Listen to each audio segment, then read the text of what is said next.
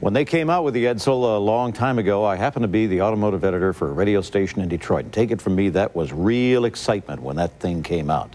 But as you well know, it turned out to be a disaster. There's always a flip side, isn't there? Because now, many years later, it's turned out to be something very valuable, and as Craig Worth says, it's worth watching. Ladies and gentlemen, the new features of the beautiful new EDSEL, newest member of the Ford family of fine cars. 30 years ago, the first EDSELs were rolling off the line. In a few weeks, they would be in the showrooms. There never was a car like it before. The ultimate dream car was here. How does it feel to own an EDSEL? It's like falling in love. There soon would be a divorce. Sales bombed, dealers closed, jokes started about horse collars on the front of cars. All the more reason to collect them today. And that's why these people are here, to celebrate the car that cost Ford $350 million in losses. To celebrate the EDSEL division that sold but 111,000 cars in 3 years. To celebrate a wonderful American underdog that's risen from the junkyard and into the heart.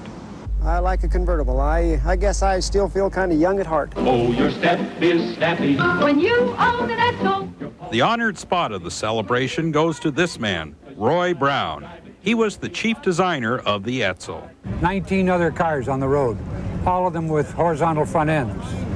So we decided the most unique thing was to get something, a combination of something so old that it was new, such as the vertical radiator. Actually, much of the design was way ahead of its time. The backlights were put up high for safety, just like the backlights of today. I was proud, absolutely proud. We did what we started out to do, which was to create a car that was different than anything else on the road, and we did it. The EDSEL was partially murdered by timing and the recession of '58. Its marketing campaign wasn't a huge success either, although it's famous. Gail Warnick was the EDSEL PR director. This is the way you sit in the EDSEL. Contour seats made for three. He later masterminded the brilliant Mercury Cougar campaign, but no one talks about that, just the EDSEL. The whole idea was to give the public the impression that this was something brand new. Getting low on gas, you can tell in the EDSEL when the light goes on. I loved it. I loved that car. I was like everybody that stood up and applauded when they first saw it. After just 5 weeks into this, the 1960 model year, the EDSEL was finished. The great car of the decade was dead for a while. And I said at the time, when it was going down the tube, I said, listen to me, that car's going to be a collector's car someday, and it's nice to be right. Well, it started as the American dream. It just took the country 30 years to wake up and realize that the EDSEL is a great car. Craig Worth, Channel 2 News. The Ford Motor Company built it, so you know it's good. Ford's doing all right these days, isn't it? So there is a happy ending after all. Mr. Brown and Mr. Warnick went on to successful Ford projects, and the EDSEL, a good one, nowadays sells for many, many times its original cost. So he turned out to be right, the designer, yeah, huh? Very interesting. So if you keep something long enough, it's always it's more always valuable. valuable.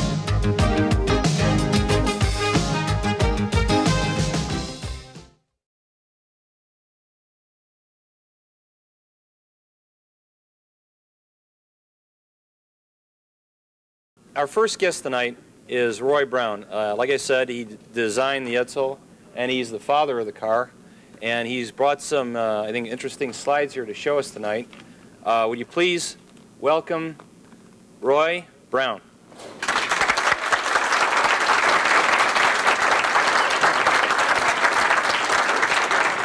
Hi. I know it's an enthusiastic audience, which is always good to have when you're talking about an EDSEL. I want to tell you how much I appreciate your invitation for my wife and I to come down here. Where is she? Where'd she go? Oh, there she is. My wife, Jeannie. And when I think about the fact that I'm talking about something that took place 30 years ago, there's some of you weren't even born. And most of you were young kids. But I hope you enjoy it. I brought with me a series of slides which we just put into this projector. Jim Cook here helped me a lot. And I spent a very interesting lunch with Jim and with Perry, and learned a lot about who owns the most Edsels in this country anyways. I have a Pacer convertible, in real nice shape, that is not for sale to anybody, but I may trade it for a better one sometime. So without further ado, what I'm going to try and tell you is what happened when we were designing the car. Maybe before I do that, I'd like to give you a little personal history. I don't know whether it was in any of the magazines you had about my background, just to show you where I came from. I came from Canada originally, Hamilton, Ontario. That's all right, eh? Okay. I've lived in Michigan since I was 15. I now live in Michigan, about 70 miles from Detroit, out in a very pretty part of the country on a lake out there. I retired in 1975, and since then I went back to my first love, which was art, and I now teach painting and drawing and sell a lot of paintings, as many as I can. I also am a frustrated architect, so I work for some local builders designing homes and things. So I'm very, very busy. My car is not driven as often as it should be, and it doesn't look as good as it should, but that's because I'm busy. Anyways, I came to Detroit when I was 15. I should say my dad did, who was an engineer with Chrysler. I went to art school in Detroit and joined General Motors as a car designer when I was 19, 1937, I think it was. And I helped design the 1940 Cadillac. I don't know whether any of you know the Cadillac of that time. And then I left there and went with a friend of mine who was an industrial designer. Now, an industrial designer is the same thing as a car designer is an industrial designer.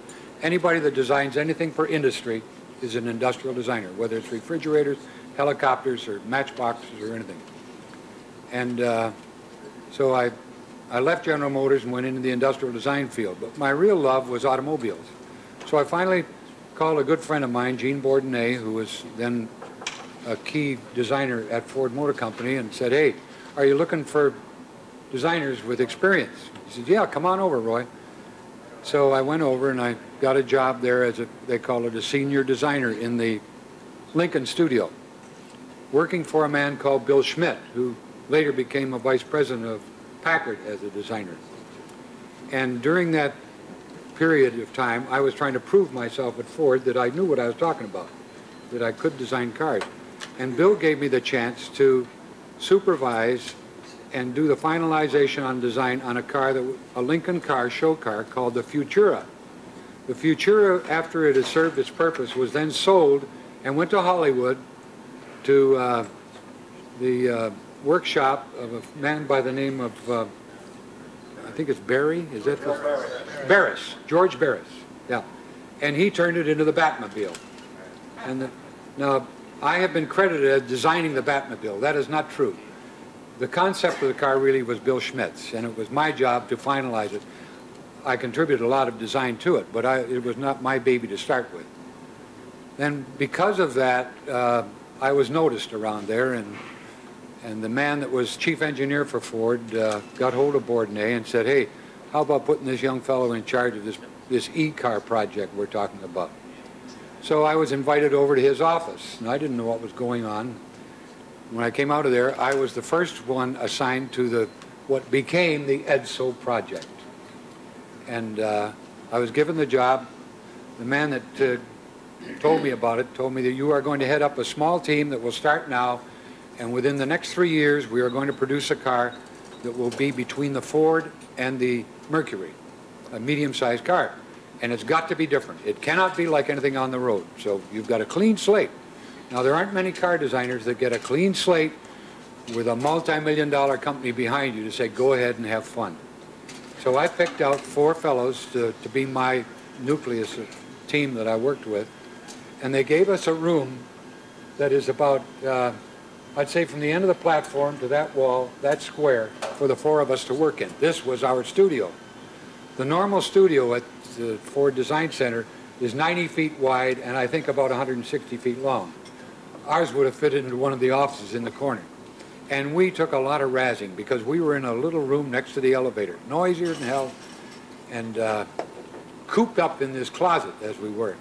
It was the former library for the design center. And they kidded us because we were, you know, lost children compared to the established studios. But we went about our business of making this baby become a car. The first thing in designing a car is to decide what's it going to look like. If you're going to have a baby, it's got to have a face. And so we sat down, and one of the key people in my program was a fellow by the name of Bob Jones, who's now retired. In fact, I think everybody connected with him is retired. And he was a nostalgic designer. He loved the old cars. And we got to talking about, what the hell are we going to do here? We've got to come up with something. So we looked at all the cars on the road. There were 19 other car models or names on the road at that time. We went out and stood on the corner of one of the streets there and watched them go by. Pretty soon it was obvious. Every car that went by, a block away, you couldn't tell what it was until it got up maybe 60 yards away. Then you could tell it was a Cadillac or a Chevy or a Ford. So we thought, well, there's something missing here. And every one of them had a horizontal front end. Something like the very cars today. You know, from the front end, you can hardly tell one apart. A Datsun looks like something else and blah, blah, blah. This was the same thing we ran into. Every car had a horizontal front end with a headlight on the end of the grill.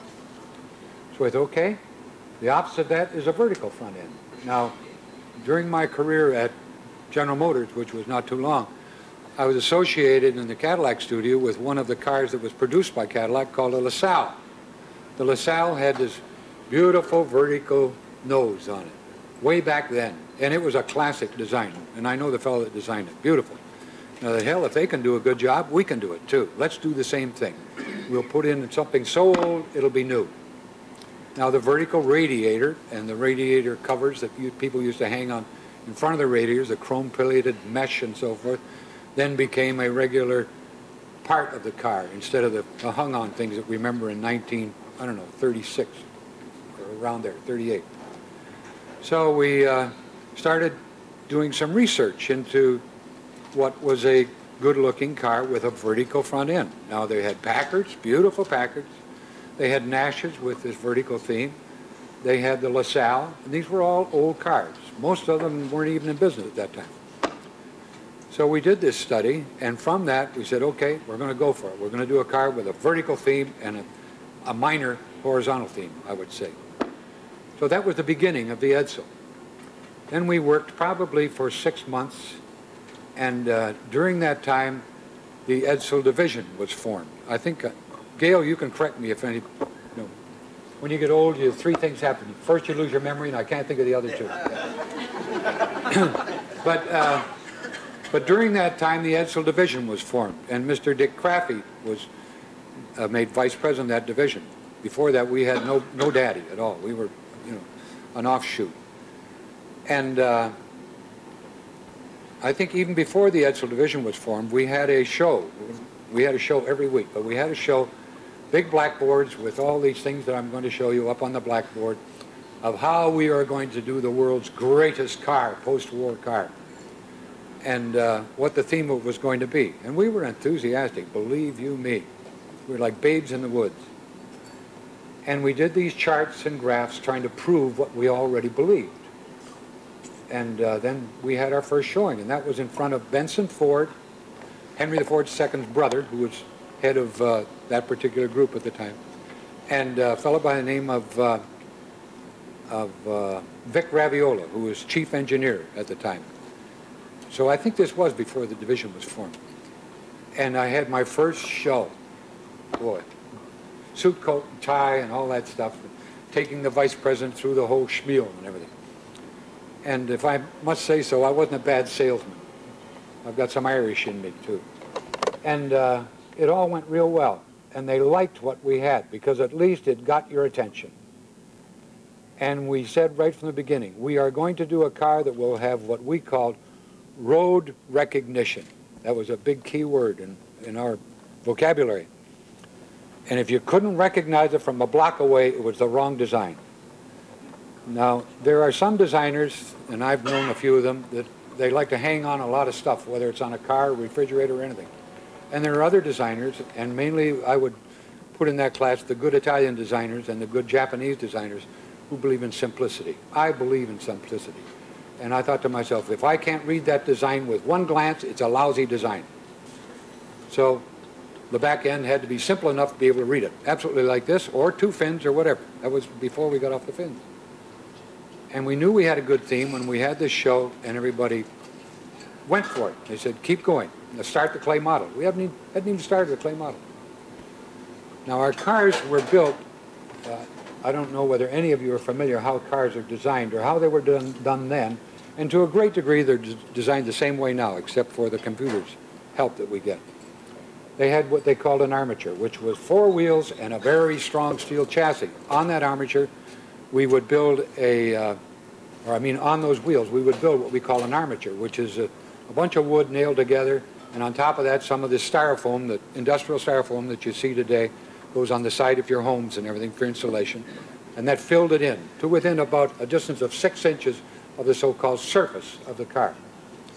Before we would build that model, we would get what we call a package from our package engineering department, which would tell us, okay, this car is going to be in this X market, it's going to be 100 and some odd inches long, wheelbase, it'll be so much overall, it will be a 4-passenger car, it will be a 2-passenger, it'll be a convertible, and it will be a station wagon. These were our parameters that we had to use. So we would start with the basic car, which was usually the 2-door hardtop. And we would put this industrial clay that we use. Now, I'm sure you're all familiar, if any of you have taken pottery classes, with water clay, which you mix with water. It's like mud. You mix it, and as it dries out, it becomes very hard. Now, this clay that we use is called an industrial clay, and it's more like butter. If you apply heat to it, it softens it. You can use it. In fact, it gets so hot you can hardly use it with your hand. But then if you leave it set for a half hour or an hour, it becomes very hard to about the consistency of soap, a good bar of soap. So you can carve it, actually, with metal tools and that.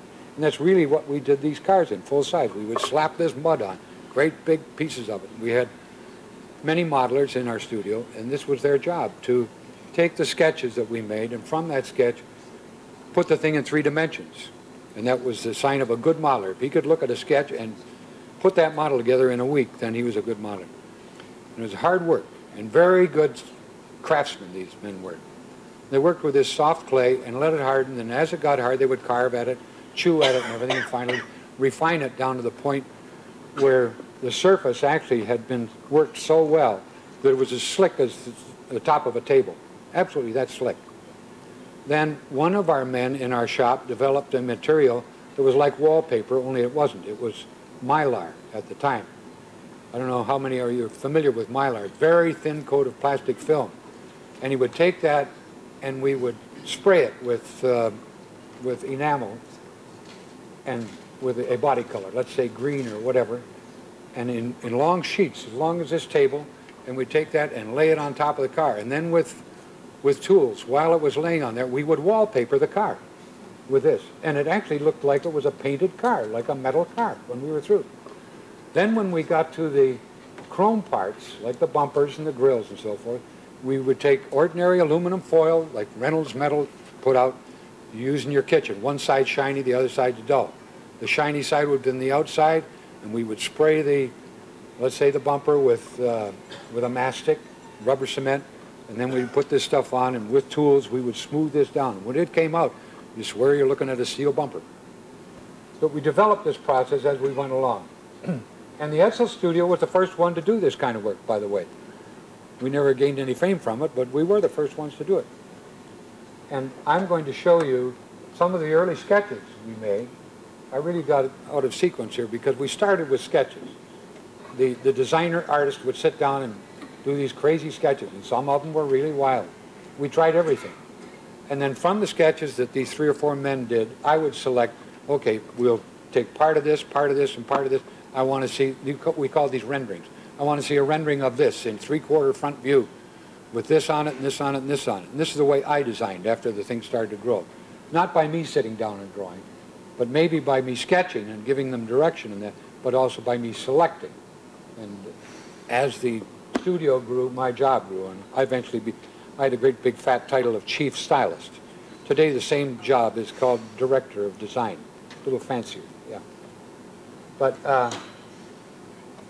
so we would do these sketches, and from those, then we would finalize and we would show, at the end of a week or so of hard work, we'd show all these renderings to the men from the division. They would come over, and I remember Gail used to come with them and keep them in line, and they would select from there what they liked. Now, normally we didn't show anything that we didn't like. If we had 5 designs, we usually had to take the attitude, we're going to stand behind any bloody one they pick. We can't say this is our favorite. If they ask us, we'll tell them which is our favorite. But we've got to be able to stand behind any design we show and be willing to go that way. If Mr. Crappy says, I don't like those, I like this, then we bought what he liked.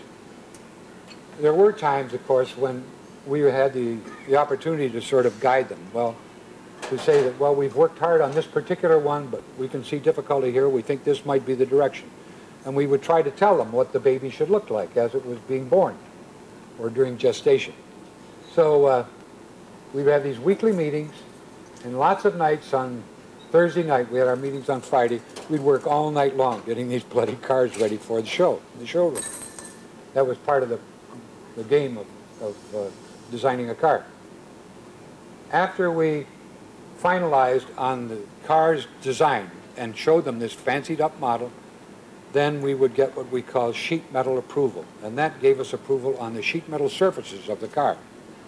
This date usually had to be about 21 months before production, because after that was approved, then they had to take points off of that sheet metal and transfer that into templates and make that into a plaster model and then make that into full-size drawings with many lines on them to make the tools and so forth, to produce the tools that would make the car in sheet metal later. During the time that the body surfaces were being developed by the body engineers, we would work on the details.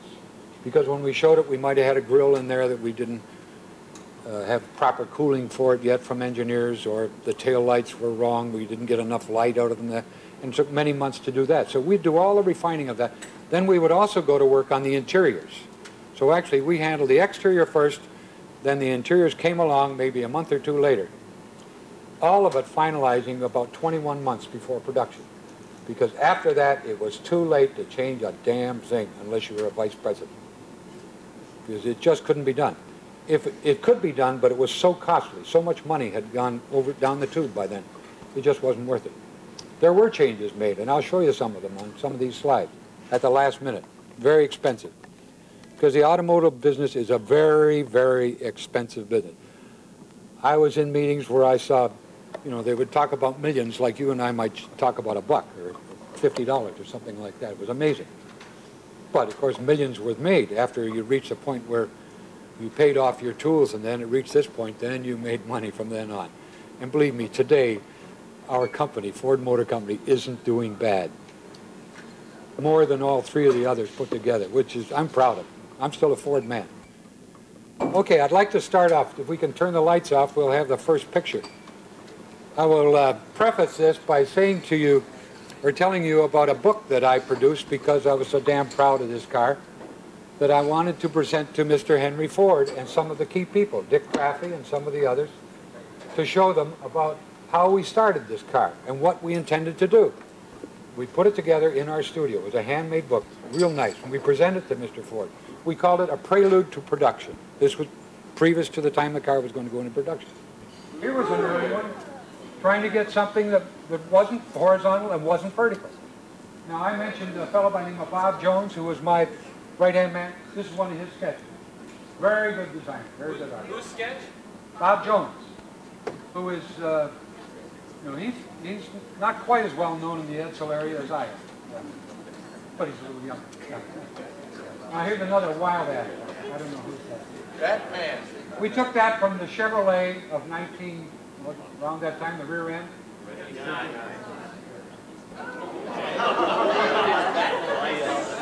Okay, now except for these crazy things, that front end isn't bad at all. Very packaged. Yeah. It's an interesting thing that at the time Sorry.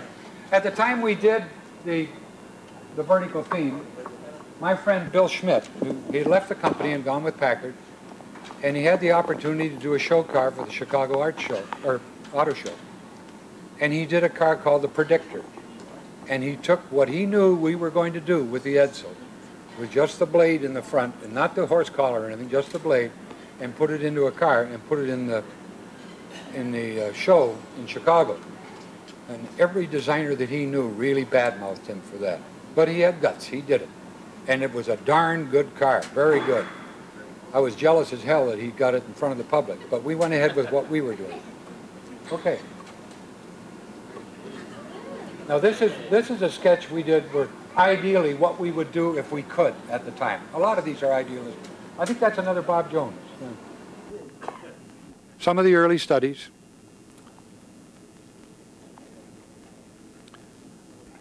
George Barbas did this sketch. Yeah. His name is George Barbas.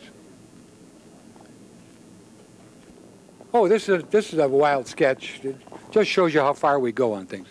Yeah. Yeah. There's one of the first models we made, which looks awful. Ugly. Ooh, ugly. What is the? Somebody gave me a card yesterday on this. What is the Constellation airplane? This reminded me of the Constellation. That's a Packard. Like a big. That's a grill. Goose, yeah. Okay. But that shows you the problems we had.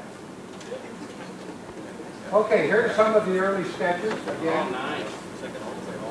Starting to get a little vertical theme. Okay. That's one of our first clay models here. Is that where they got Oldsmobile sucking a lemon? Yeah. Let's not be a smart ass. There's one in every crowd. Many in this crowd. Okay. Now that's an early study I'm glad never went anyplace. Yeah. Now these are some more sketch studies that I thought you'd be interested in. And we would have to do these kind of sketches for every detail on the car. And there are hundreds and hundreds of things have to be designed. And while I'm talking about it, one of the things that took the longest to get approval on was a hood ornament. It didn't matter whether it was a Mercury, a Lincoln, a Ford, or what. You could design the whole body and spend a month on it and get approval on sheet metal. And when you got to doing the hood ornament, it would take 3 months to get an approval. This is one of the first models that we showed the man. And you can see the beginnings of the scallop here. And no fender. We didn't want any fender. What's the nameplate on the fender? I beg your pardon? What does it say on fender? Oh, no, Ventura. Ventura. We named it in the studio, we named it the Ventura. Because the opening in the front reminded us of the Ventura of an airplane. Shakes the air. Was that car, was that one with the Mylar over the face? Yeah, this is all clay. This is, see, that's a fake roof on there. This is all clay with Mylar. Well, your lines were starting to close with that. We were in the Hollywood business of pretending, really. Are those turn signals in the bumper? Beg your pardon? Are those turn signals in the bumper? Oh, yeah. What is it? Well, these were merely road lights at the time, yeah. We hadn't got to the turn signal part, yeah. Now these are getting right close to the last stage. You can see that it was before the dual headlight, but we pretty well refined this, and we were still working on the side bumpers and the grille. There we are. There we are. Yeah. Flying like a car, isn't it? This is the code we would put on there. That's 757. So that would be July 1957, before the car came out. This is the car after it was approved. The first one. Yeah. This is the evolution of a side treatment. Some of the first, I think that's one of my renderings. That's a full-size rendering of a car up there on the top. And this is the clay model we developed from it. But that went by the board after a while. Here's a whole series of ideas. One man might do all of these, spend his whole day doing that, and get them knocked down, you know, one after the other. These are very early models. And that, right, the bottom one was really the first try at the scallop, yeah. And then Pontiac came out with a scallop that was similar to the one on the right, on the top there, a little later, yeah. When did they decide to go to 4 headlights? That was a late decision. You know, most of these models were with single headlights. And actually, I think it had to do with the engineering of the Ford headlight, the 4 headlight. Everybody went at once with them. Yeah, yeah. This is a pretty finalized form of the car. How is the decision made to have it built on both the Ford chassis and the Mercury chassis? Well, the first decision was going to be the car between the Ford and the Mercury, a small car, another slot in the marketplace, as we call it. And then everybody started to get growing pains in that, and hey, let's make this bigger than what we started with. And so they all got together and sold the top management, and hey, we need another one. And so we really went for broke and did the one between the Mercury and the Lincoln. We really bit off more than we could chew at the time, right, Gail? But we chewed like hell. Yeah. And of course, you're familiar with this. This is the one that was approved. Okay, it looks like we're beginning on the rear end theme. I don't know.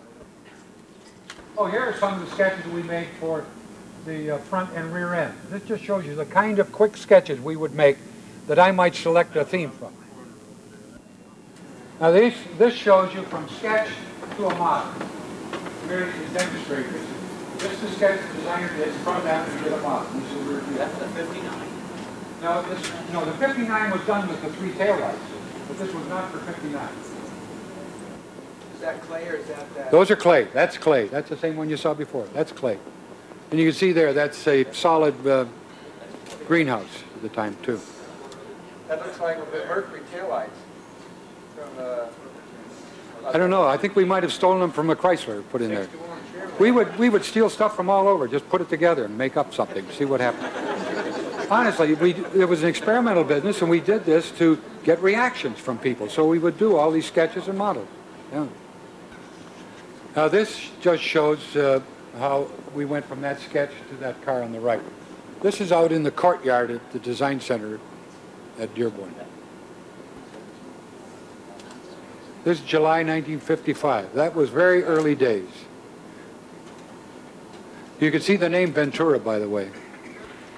There's a real old one. We had some pretty ugly ones, too. Who came up with the hubcaps? I beg your pardon? The hubcaps? What about it? Who was that? Would that have been in the artist? Well, I actually think the guy that designed the hubcap with the spinner in the center and everything was Bob Jones. Now there's the 58 with the matching rear end with those oval theme in the bumpers that you saw just a while ago. Is that a clay model? That's a clay model. Oh yeah. All of these are clay models. This is, now we're in the instrument panel, in the interior business. Oh, this is where we were studying with reach studies on instrumentation and anything to do with the car.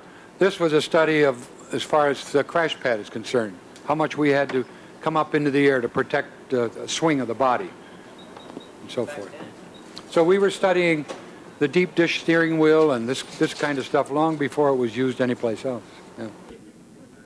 This is the beginnings of the instrument panel, and there again is the sketch, and there is the clay model. Now a lot of people have commented on the speedometer of the EDSEL, and I've got to take credit for it. I was sitting in an old Model T that had the floating gas gauge in it. It was floating like this, and the needle, you know, you watch the needle go this way on it. And I thought, what the hell, suppose when we turn it sideways and we can, all we're doing is demonstrating something from empty to full, or whatever you want to call it, from 0 to 60, why don't we do it that way? And the first time we showed it, everybody was very excited about it, except the engineers. How the hell are we going to do it? And they finally worked it out, and they did a marvelous job. And I think it's one of the unique speedometers in the last 30 years. I don't think there's ever been another one like it. Yeah. This is how we started to develop the shape of the instrument panel, with all the instruments right in front of the driver. We did some of the earliest studies of what is called ergonomics, which is reaching for here and reaching for there, what you can reach and what you can't, which have become part of the design business in automobiles, the same as in airplanes. No use getting in a car if you can't reach the pedals. No use getting in the car if you can't reach the ignition key quickly or whatever you need to do. So we started making studies on this at this stage. This is a further development in which the pod, the instrument panel pod, is now a rectangular. It's one of those ones that we showed, and the beginnings of this crash pad. Oh, and I think that's the first time we showed the buttons on the center. Whose idea was that? I'll take that one too. Oh, Yeah, I've got that. No, I've got it. Now, we were not the first car to have push buttons, you know, electric shift or whatever you want to call it. I think, was it the Packard or Studebaker? Oh, and Chrysler also had it over here on the left-hand side. Packard was the only electric one. Right, but Cord had it before that. Cord had an electric one down here, yeah. But the idea of this was I loved the push buttons that were on the other cars, but I didn't want to put them in the same place. So I thought, hey, besides that, you got to take your eyes off the road to use them. You could run into somebody. So why don't we put them right where they're right there, and you could actually do them and look with peripheral vision and see what you're doing. That's why we put them in there. That was another screamer as far as the engineers were concerned. And the mechanic, really, they thought, you guys are crazy. You know. They never did figure that one out either, did they? Yes, they did. I was just told today there's no trouble if you follow some particular rules now on it. But they did have headaches with it, believe me. I know it, yeah. But that's part of adventure. But it is something everybody remembers about the car now. And I don't think there's an engineer in the Ford Motor Company who doesn't remember me as the guy that said, hey, let's do this. But I didn't make the decision. By that time, it was the division made the decision to go ahead with it. Here's another version of the instrument cluster. So we would try many. For what you see as a final version of the 58 Edsel, we might have done 10 to 50 different designs to get one part. Well, I don't care whether it's a steering wheel or... Beg your pardon? 6 buttons. 6 buttons. Dual range automatic. Yeah, yeah. Now here we are practically at the finished version. Yeah.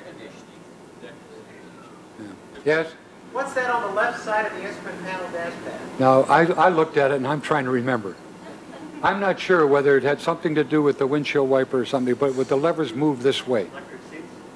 Electric what? No. It could have been a seat control. I don't know. No, seat controls are here. Seat controls are right here. Cadillac used a windshield washer up there back in the... I honestly have forgotten what that was. I'm sorry. Yeah. That's the third thing that happens. Okay. Now this was a study we made for at the time of designing the steering wheel. Now this was just a dummy steering wheel with dummy buttons there to show the idea. Then we went from that to the finalized version. Question? Yes, above next to the current seal light, there's 2 round switches. Oh yeah. Those were, you know, well we would, during the process of designing the instrument panel, we would move instruments or dials or buttons or all over the place just to try them out. Yeah. Now there's one where we took the pod and wrapped it around the side with some of the window buttons on the left-hand side. That one doesn't have the back of there. Now there's where we separated the speedometer from the rest of the cluster. We tried that. Here's a close-up. That's a close-up. Now this is all fake. There's hardly a piece of metal in what you're looking at. That's clay too? All of these parts are clay. This would have been made in the shop on a lathe, you know, in aluminum.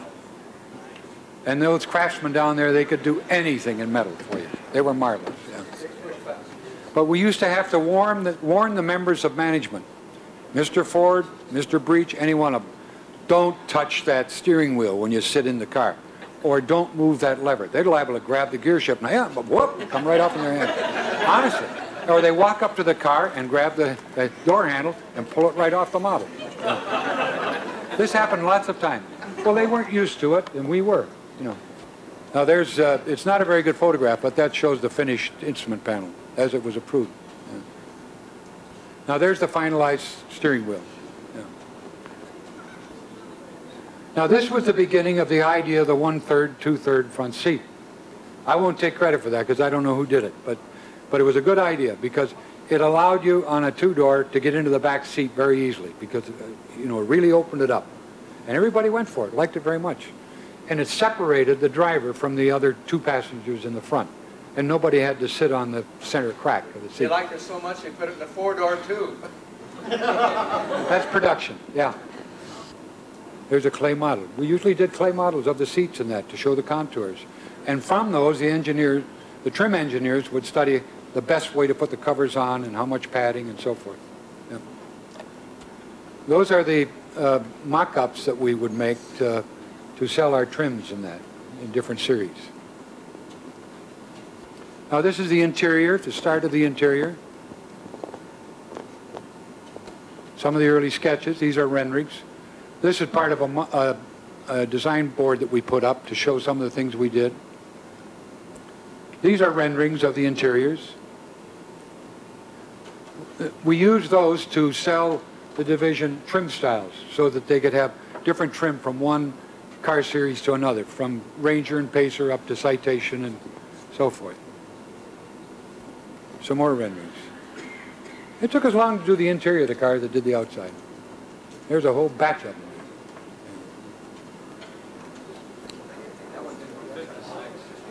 That sketch was done in '56. Now there's a fiberglass model. That's the '59.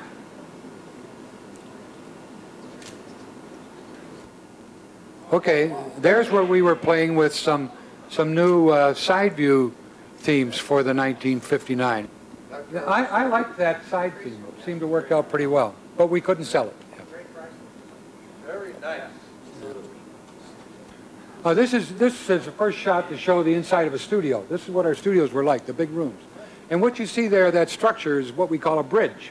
That was a measuring device, and on each side were these rails, and that device would slide along there, and you would take a ruler, a piece of steel about this long with the point of it, and all measured off, and they'd push in beyond a certain point, and then the engineer would take that point, and then they'd move up an inch and go in a little more, move up an inch, go in a little more, and then come down the same way from the crossbar, and you get all the points, and that's the way you made your cross-section drawings for the cars, for the engineers to make the sheet metal.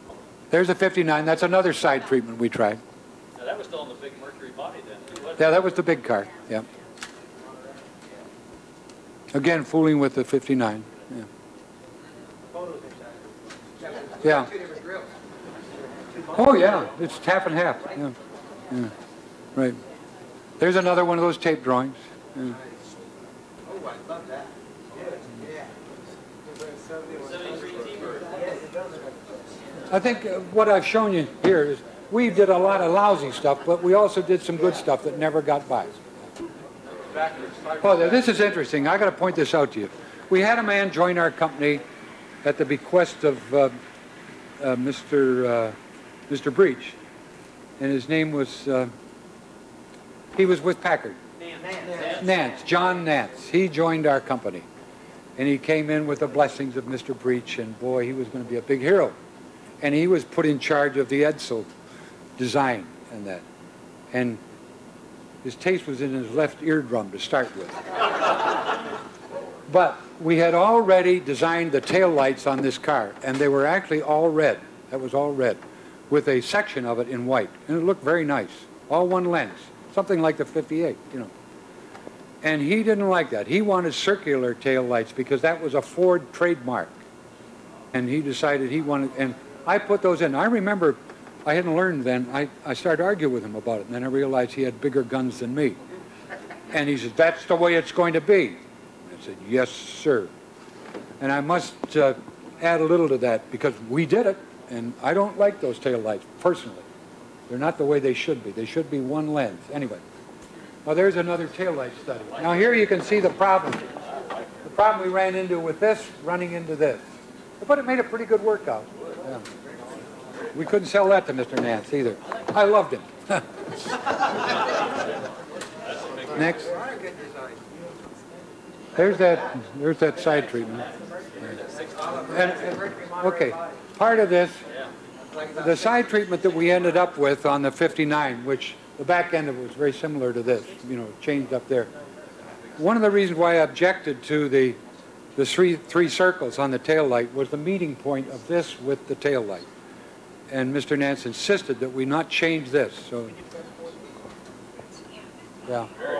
Now those are the '59 tail lights that I was telling you that should have been on the car. Yeah. If I had a '59, I would have lenses made up like that. There they are. There they are. I'm glad you agree. You're better designers than they were. Here's a wild one. Another way that we studied these designs to just say, do we like it or don't we? We developed a method of doing a drawing with very thin tape. It is now called drafting tape. And it was because of our need for it that it became something that's used all the time now. And you can buy it in any drafting store or art store.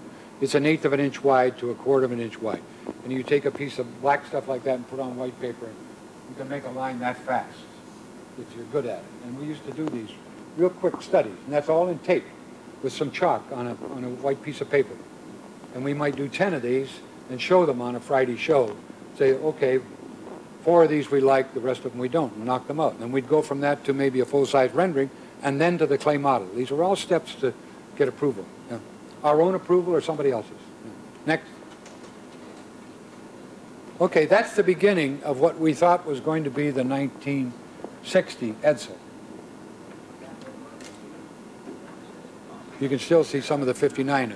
The headlights are very close to that. Yeah, and the fenders. Was that the 60 or the 59? Beg your pardon? 1960. The 59, of course, well, we know what the 59 looked like. This was an evolution of the 59 into the 60. Now, we would make many studies. How much do you change? Do you change the center? Do you leave the fenders alone? Do you change above the joint, below the joint? You know, whether it was a massive makeover or a minor one, depending on how much money they want to spend. This was about the time when we started to get the bad news about, hey, things aren't so good, you know. Go ahead. There you can see the vertical radiator theme, the EDSEL theme a little bit, yeah. And we were fooling with different grill patterns. That wasn't too bad a front end either. Now, this is really very close to the car that, as far as I was concerned, was going to be the 1960 EDSEL. It was right after this that I went to England. But it looked pretty good. It was a pretty exciting car. Yeah. Yeah.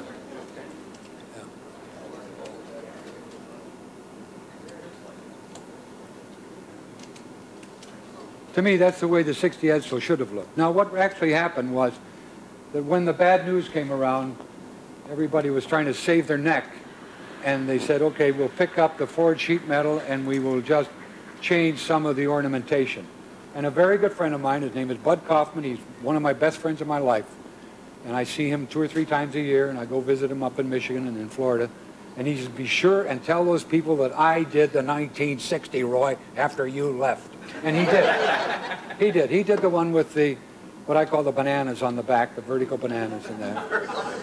And his name is Bud Kaufman. He's an excellent watercolor artist now, and wins a lot of prizes, does a lot of painting. Okay, these are advertising shots. I think these came from Smith Conan Building. Yeah. Go ahead. These were shots that were taken at the proving ground. That is one of the most outstanding colors on a big 50. Fantastic, isn't it? Yeah. Yeah. That was on the cover of Motor Now, I'm sure you guys, or you folks have read about or seen maybe the shots of the cars when on opening day at the test track when they came up and went along on one wheel and scared the hell out of everybody, and Dick Crappy nearly died, and this is the guy that really put the whole show on and everything. Or Emma Judge, really, yeah. And there were a lot of people who were quite critical. What are you trying to do, risk everybody's neck? That could have come into the crowd. But boy, did we get everybody's attention. Yeah. That's the 25 million Ford V8. This was? That's the 25 million Ford V8 that was built at the Lima, The engine? Ohio engine plant. Yeah, Oh. that's what that picture was. Is that right? Oh, well, I didn't know that. Coral and white, yeah. Not a bad looking car. Beautiful car, right? Is that it? Okay, I wanted to tell you a little story when I talked about Mr. Nance and I was arguing with him and so forth. And I've always been frustrated as a designer when someone would come in and start being the designer. It's like hiring an architect and then you tell them how to do the house. And that's the most frustrating thing for a designer. You want to hand them the tool and say, okay, you design it yourself, damn it, and walk away, but then you're out of work. And I've always compared that with the idea of the administrative manager of a hospital going up to the surgeon and saying, now wait a minute, I think we ought to cut here. You know, the surgeon say, up your left eardrum and goodbye. Well, when I went to England to their chief designer. The man that was head of the company was Sir Patrick Hennessy. Terrific big guy, 6'3", Irishman. Wonderful, dynamic guy. I was there a week, and he came. He loved styling. He loved to come around and talk styling. I was there a week, and I was this new guy on the team, you know. And he came in, and he said, "Well, young man, here's what kind of cars are you going to be doing for us over here?" And I said, "Well, Sir Patrick, he says, "Are you going to do cars that please me?" I said, "I'm not sure." I said, "You know, I know damn well I'm going to do cars that please me. If they please you, then you've got the right designer. If they don't, then I'm going back to America." And he says, "I like to hear that." He says, "I never believed that you should buy a dog and bark yourself."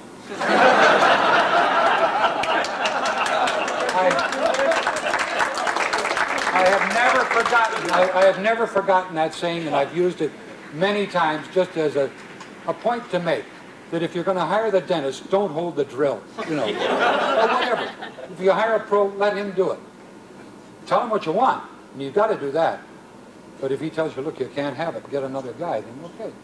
But don't buy a dog and bark yourself. And I thought it was marvelous. Okay, everybody takes a break, right?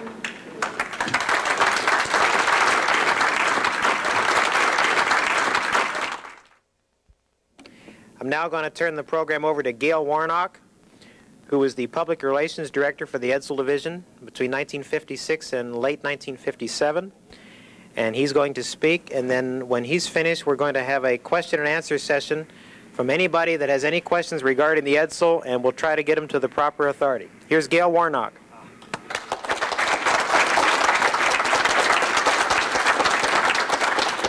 I'm going to demonstrate how you're supposed to use this thing, you see.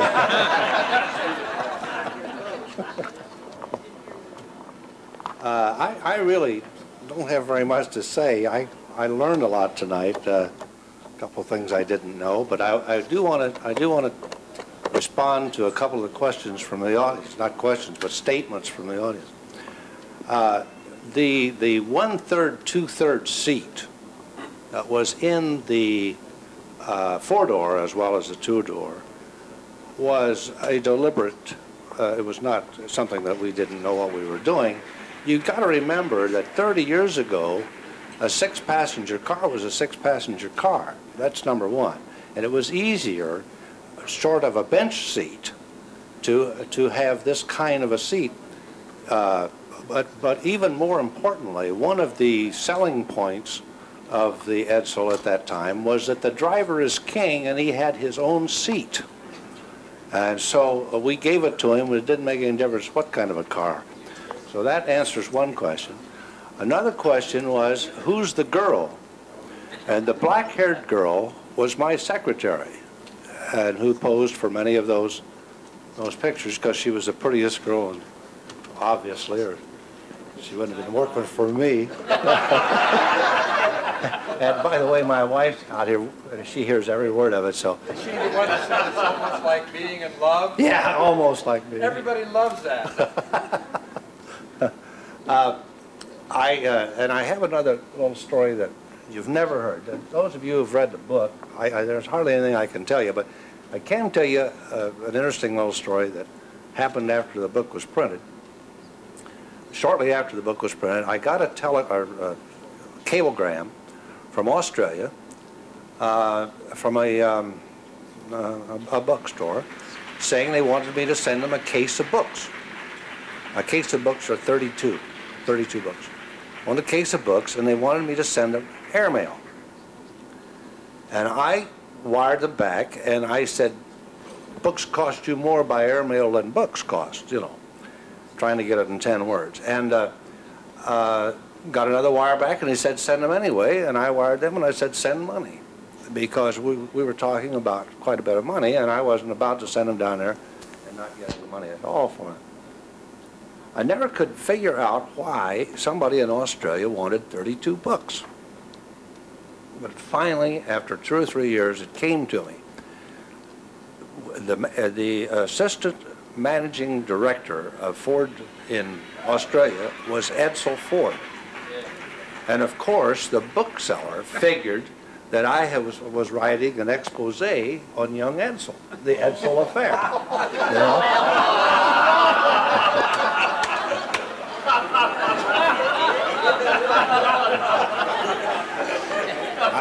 I never got another order from the guy. I imagine he's still eating them down there. I don't really think that I'm going to talk much longer because I really don't have anything to tell you that you haven't already read in the book or read someplace else. So if you'll take this and take... Thank you very much, Gail. Thank you very much.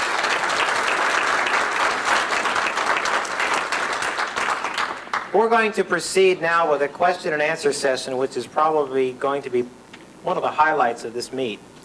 Roy, would you come up here with Gail and have a seat? There's a lot of people that have a lot of questions about a lot of things to do with the EDSEL. We're going to tap these two gentlemen for their knowledge and their expertise with what they know about the car, and any assistance that I might be able to give, so much the better. Rick, you have one question. Yeah, I'll leave things off here and ask right now. What did your rivals think, like GM? Did you hear any when the car first came out, Roy? What were the other stylists' opinion from the other club? I mean, the other companies like Chrysler and GM. Did you hear any grumblings about what they thought of the design when it first came out? I think they were favorable, as I remember, and I knew most of the designers. I didn't know all the designers at GM at the time, but I knew nearly all the designers at Chrysler. And I think, as I remember, they were very favorable. If you study the styling of the 1959 cars, you can see that the EDSEL had a powerful influence over the styling of 1959 cars. And you can say that Ford made a terrible mistake by coming out with a car that looked the way the EDSEL did and sold the way the EDSEL did. But when you realize the way that General Motors and the other Ford divisions and some of the independents patterned their cars after the EDSEL styling, it's not hard to realize that Ford was not the only one who made a mistake. Entire Detroit was put on notice that they were in for one hell of a battle, which they thought they were, and their styling proved it. Questions? Right here in front, Gary. Now, Larry, when did you get the word from Ford that they were going to discontinue the EDSEL? Question was, when did Roy? Not me. Or Gail? I think he knows it. Gail. When did Gail get the word from Ford that the EDSEL was to be discontinued? I was not with the company when, and you were in England, weren't you? When they decided to kill off the EDSEL. But I believe the date was, I think it was November the 19th was the date, and I got a telegram from my former boss, Ted Mecke, and I can't remember what the words were, but it was something to the effect that the EDSEL was dead. Just hit the fan. Yeah, and that was the first that I knew. But of course, we knew anybody that was in the business or out of the business knew that it was straggling and struggling, and of course, Mr. McNamara was trying to kill it, and succeeded. They must have made that decision at the boardroom a lot sooner than November 19th, though, eh? Oh, yes. It would have had to have been made earlier than that, but the announcement was made. I got the telegram about 12 hours before it was in the newspaper. You know, it was no big scoop. Yes, there were many things made in the boardroom that didn't get out until much later, and unfortunately one of them was made and got out too soon. Question over here from EDSEL. Larry, my understanding is that when the 58 EDSEL hit the floor, that the 59 was already sewed up, locked up with no push buttons. This is true. When did they discover they made that big mistake with the push buttons, or was it a mistake? When was it discovered that the 58 push buttons was a mistake, which was deleted that option from the 1959 models? Can either of you gentlemen answer that question? I don't think it was a mistake. It was deleted. It was an expense. Yeah, we were cutting. It was an expense. It was a cost-cutting effect, and the 1959 push buttons were. Well, here I'll let Roy. I'd like to add a little comment there, just as a designer. Part of the reason why the push buttons were done, again, was looking for a new way to do something, and we picked up, as I said, from the Packard and so forth. But after we had the push buttons in the car, I was looking at it one day and I thought, what the hell? Supposing we all had push buttons, what's the first thing you'd do? The first thing you'd do would have been the column shift as something simple, much simpler and cheaper. Because it was simpler and cheaper. We just did it the opposite way. We went expensive, and then we came back to being cheaper. Yeah. Yes, sir, right over here. Question for Mr. Warnock. For Mr. Warnock. How long did the sweetheart period with the short lead press last? And then the long lead press, like the Buff books, did they stay relatively friendly to EDSEL as an entity, or did they start to gang up the way the daily press did? The question was, how long did the love affair between the EDSEL division and the press last before it turned to an animosity program? Gail? The long lead was always favorable. Remained, you know, even after the car went out, we got stories about looking back on the EDSEL, as you remember those stories. The daily press and the media, the TVs and the rest of them, were our friends up until they found out that the public wasn't buying it. But up until then, in fact, they had carried the EDSELs. You know, I wanted to, for example, you remember Roy was talking about the one thing that everybody got his hand on was the EDSEL design on the radiator, on the hood. The first time I ever put out anything that had anything to do with the EDSEL was that radiator ornament, and it was printed in I don't know how many hundreds of newspapers because they were so darned anxious to print anything they could about EDSEL. They just didn't know anything about it. And as I said before, you all remember the cover of Newsweek magazine, which showed nothing more than a wheel and the no, not the hood ornament, just the wheel. That's all it showed. That picture was given to Newsweek, but what I had given them originally was a bunch of people standing around an EDSEL so you couldn't see it. And then just for fun, I gave them the one with the wheel, and that was the one they used in full color. I mean, it made absolutely no sense, but the media really loved us up until, which was about 6 weeks after the car was introduced. Then we began to get nasty little digs about the car, and the Oldsmobile sucking a lemon and all that sort of thing. By the way, one other thing I want before I forget. I wanted to point out that the so-called horse collar appeared just 3 years later, I think it was, on the Pontiac, and BMW likes it so well they run 2 of them. You know. They have. Larry. If you think the EDSEL's ugly, look at a BMW. It's one of the ugliest cars in the world. The what? Alfa Romeo. Oh, Alfa Romeo is so bad it doesn't even warrant discussion. I'd like to know when either one of our illustrious persons there heard the 3-time loser bid. Okay, does either one of you know the 3-time loser? EDSEL Ford's going to give you $10 if you can give him the right answer to the 3-time loser question. I think it's a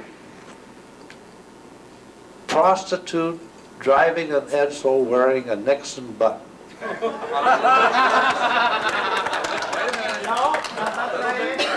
Sorry, but it came out a pregnant nun driving an EDSEL. Oh, well, it's a pregnant nun with an EDSEL and a Nixon bumper sticker.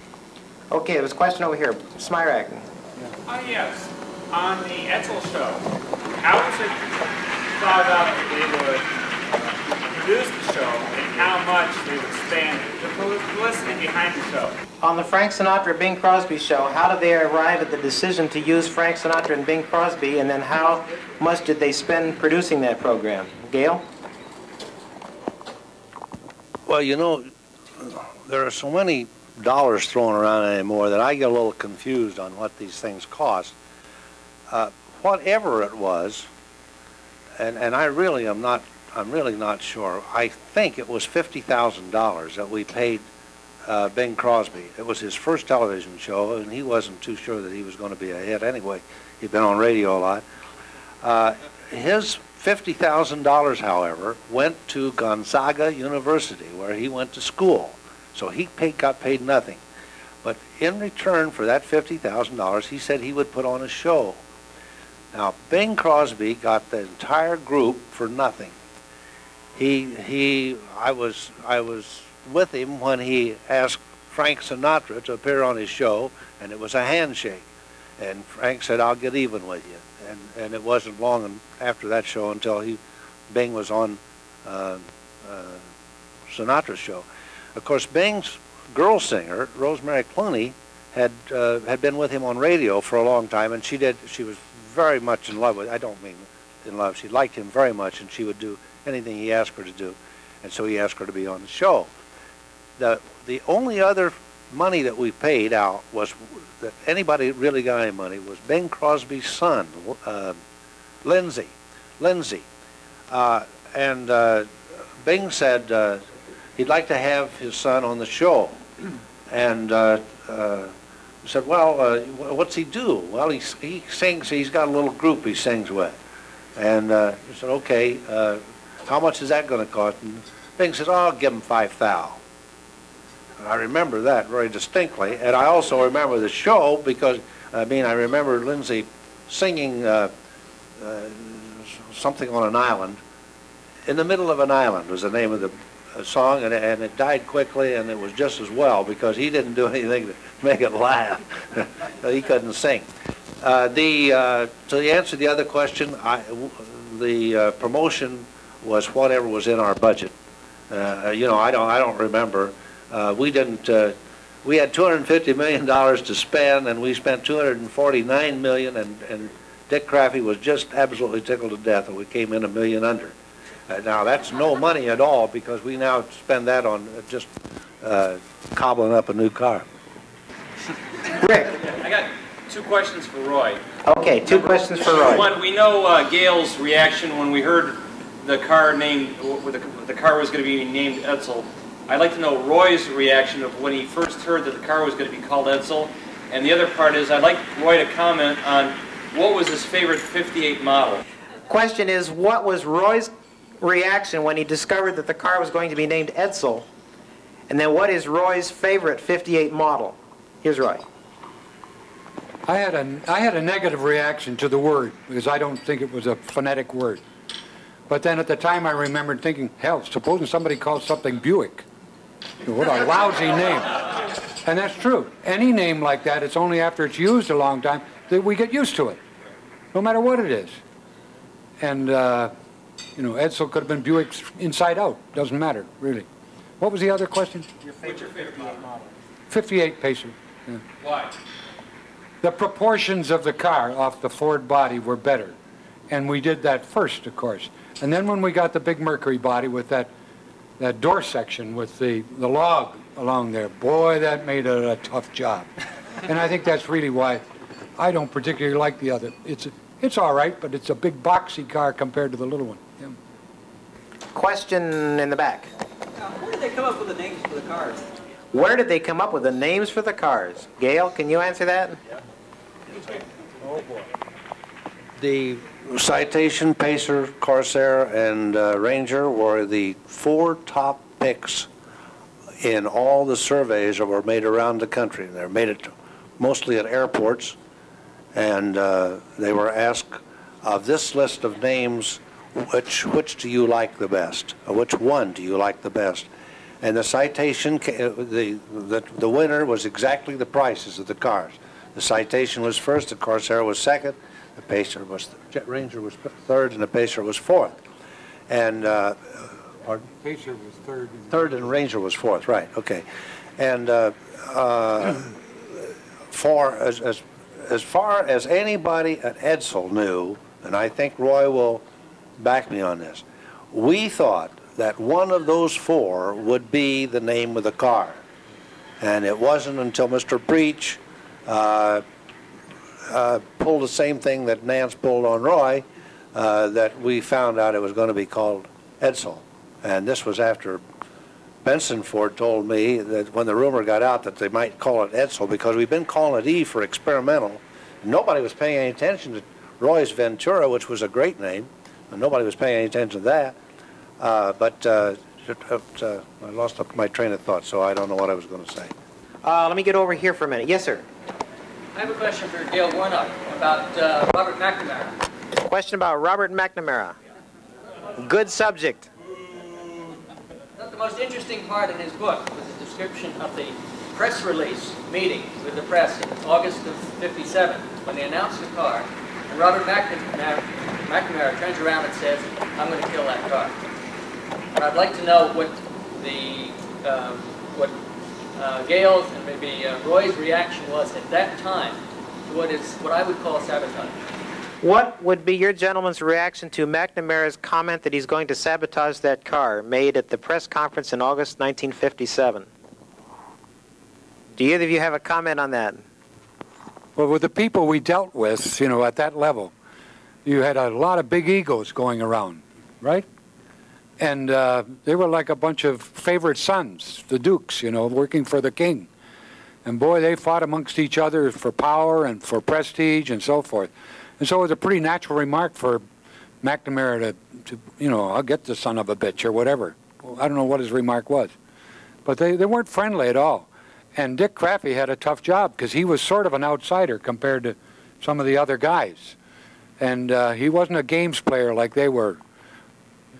He was a very quiet, nice guy. I remember. Yeah. Let me comment on that. I did not find out that McNamara said this until I was researching the book, so I wasn't aware of it.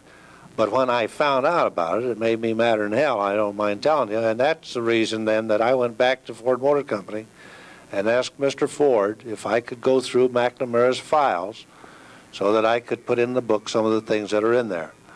Mr. McNamara was one of my first purchasers of the book. He was extremely excited and wanted to, he was the Secretary of Defense then, and he kept, one of his lackeys was calling me every other day wanting to know when the book was going to come out, and I finally asked him why he was so anxious, and he said, Mr. McNamara is afraid that you are going to give him, or say that he was responsible for the EDSEL. And I said, no, you can tell Mr. McNamara I said he's going to be responsible for its demise.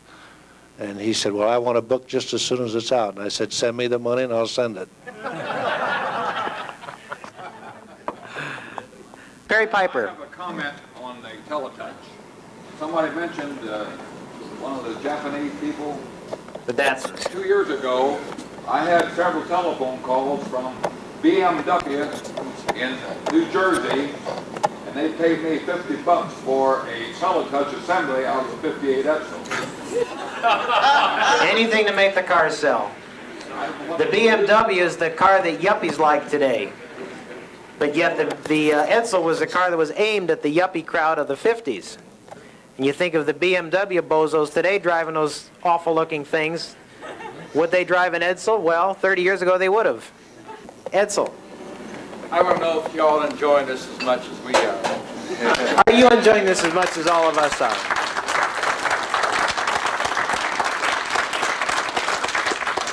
While I've got this, I want to say thank you and let you know how much I am honored and enjoy being here and seeing such enthusiasm.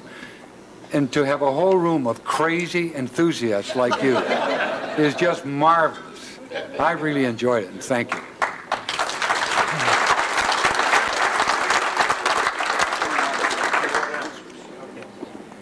I'd just like to thank both Gail Warnock and Roy Brown for what they called in the 1958 literature a once-in-a-lifetime opportunity. People in this room tonight will probably live for the rest of their lives remembering this night, being able to talk to people, finding out all these little interesting questions and trivial items about the car that we all love. My only regret is that we don't have another 15 hours to ask all the questions that I'd like to ask. I'd like to thank both Roy and Gail and Jim Cook for providing the slide and running the slideshow. And thank you both gentlemen for our once-in-a-lifetime opportunity.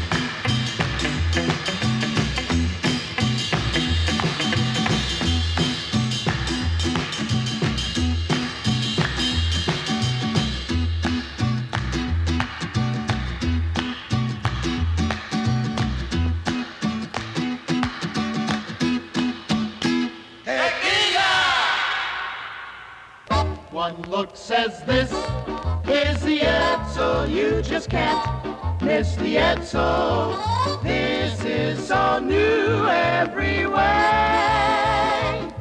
See your EDSEL dealer and take a drive today. Roll out those lazy, hazy, crazy days of summer.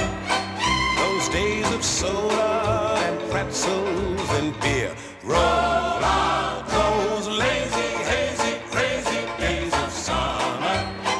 Dust off the sun and moon and sing a song of cheer. Just fill your basket full of sandwiches and weenies. Then lock the house up, now you're set.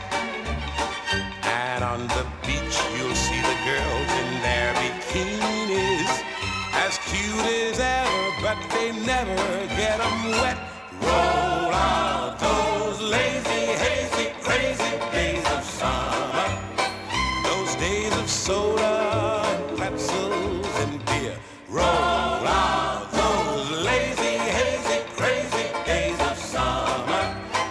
You'll wish that summer could always be here. Roll out those lazy, hazy, crazy days of summer. Those days of soda and pretzels and beer. Roll out those lazy, hazy, crazy days of summer. Dust off the sun and moon and sing a song of cheer.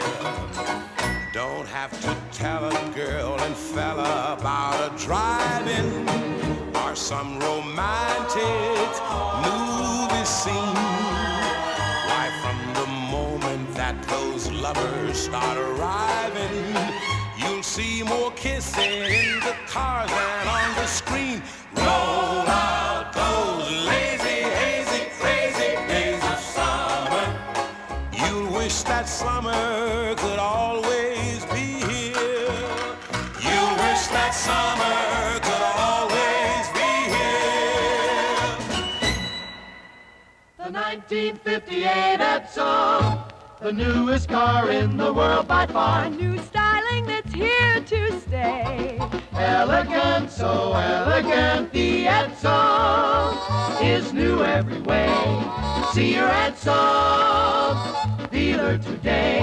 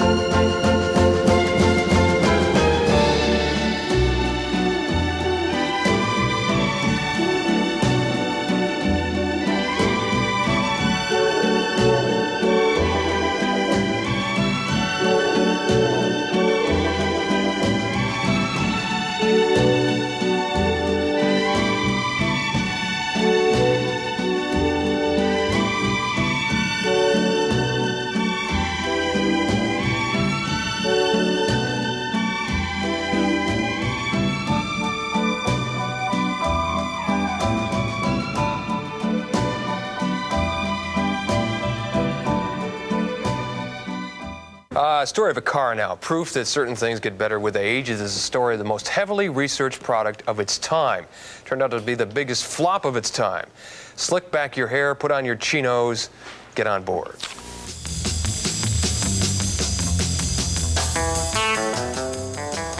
Henry Ford spent $250 million designing it, put his son's name on it, and then proceeded to lose more than he put into it. The Edsel was going to be the car that everybody wanted, with a push-button transmission in the middle of the steering wheel. And with a price tag of between $2,400 and $3,700, it was supposed to be music to the ears of the late 50s car buyer.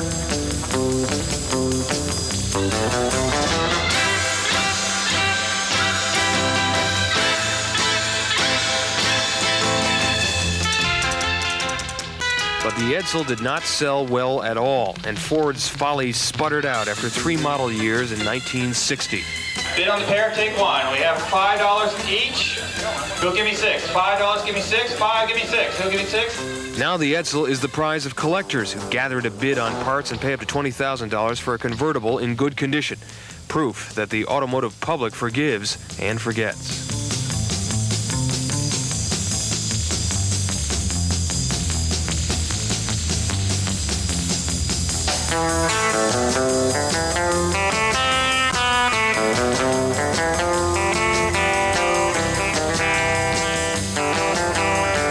$5 going once. These are cheap. $5 going twice. Somebody's missing some bargains. So, how many do you want me up to? I'd like one myself. Thanks for watching. See you tomorrow night, everybody. Good night.